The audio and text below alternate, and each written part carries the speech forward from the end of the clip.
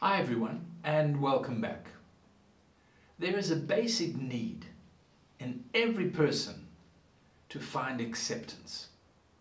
Acceptance of who they are, acceptance of perhaps what they look like, what they do, and they look for acceptance from people, their family, their peers, society, from friends, where they work.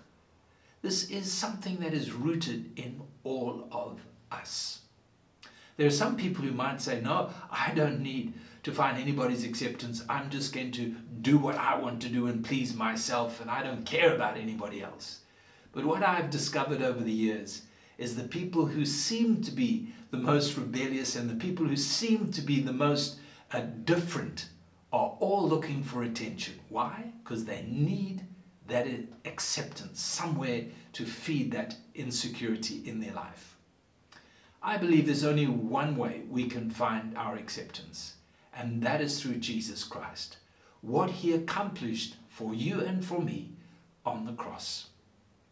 The Bible says in Ephesians chapter 1 verse 6 that he has made us accepted in the beloved. In other words, Jesus paid the price for your sin, for my sin, and he opened the door for you and I to be gathered into the presence of our loving Heavenly Father who accepts us just the way we are. While we were still sinners, the Bible says, he loved us.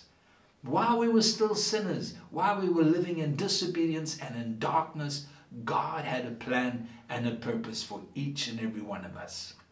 The way we live does not change the heart of God for us. So when I find my acceptance in him, it brings a peace and a contentment.